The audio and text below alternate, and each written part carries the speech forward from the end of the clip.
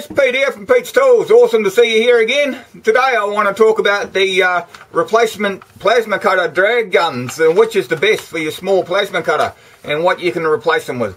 Anyway guys, have a look at the old video, see what you think. Drop a like, drop a comment, let me know what you think, and let's get to it. Alright guys, today I want to talk about the 3 different sorts of plasma torches we have available for the old 35 to like 50 amp plasma cutters, as long as they're HF, which is high frequency start, which basically means that when you push the button like that, you have to make contact with the work to get your flame flying out the end of it. We're not talking about pilot arc, because pilot arc is when you push the button like so, the flame comes out and you don't have to make contact with your work to get it to go. So yeah, that's basically the difference. So these are just the little plasma cutters that we all buy on Amazon and that sort of thing. So yeah, but these 3 torches basically are interchangeable with most of those little plasma cutters. And I just want to talk about the difference in the consumables and that sort of thing. Like first we have a PT31 torch here, which is the basic plasma cutter torch. It comes out with a lot of generic plasma cutters. They come out with this sort of torch. And we have the basic consumables here. It's just a basic torch. The thing I like about the P31 torch is that it has a double-ended electrode, like so. And they're really cheap to buy these consumables. So when you burn out this side of it, all you do is turn her over, like so. Stick them back in there, and then reassemble it, and you're good to go again. And they print these out like thousands at a time, I think, so they're quite cheap.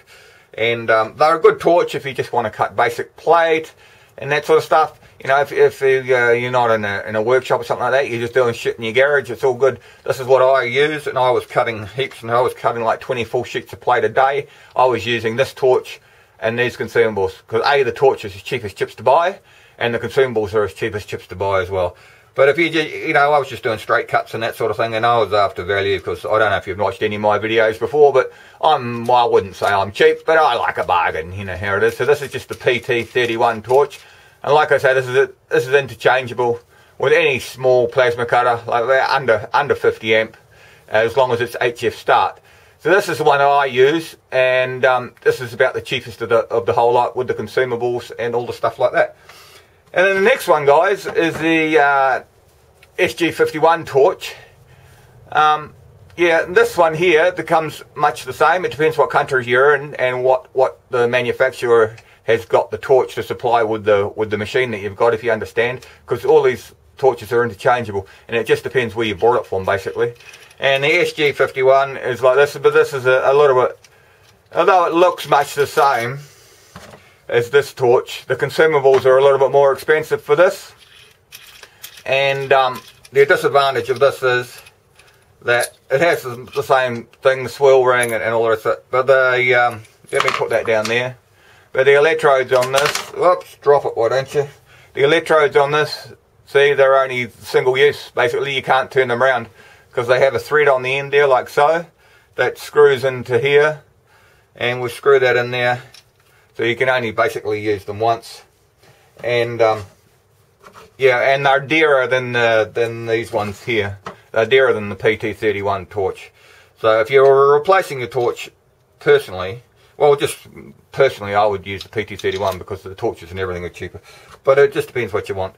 And these have a plastic nozzle with a brass insert, or you can also get it in a ceramic nozzle like this, and these obviously don't last as long as these ones.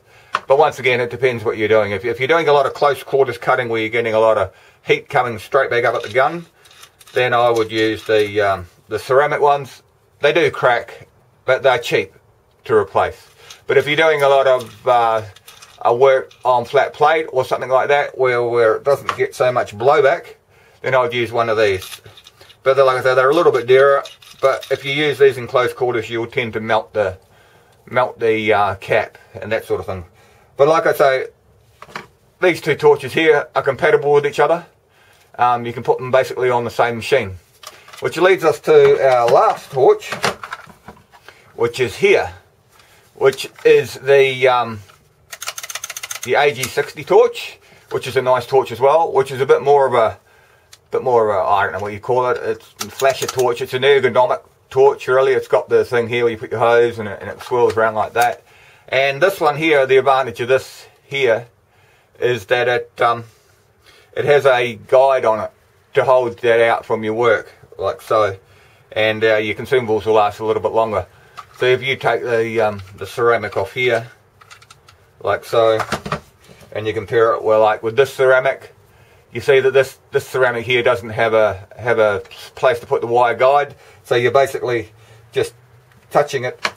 You're basically just touching it on your work, and you're trying to hold it out the right distance from your work. Whereas this has the spacer on it, which will hold it out automatically.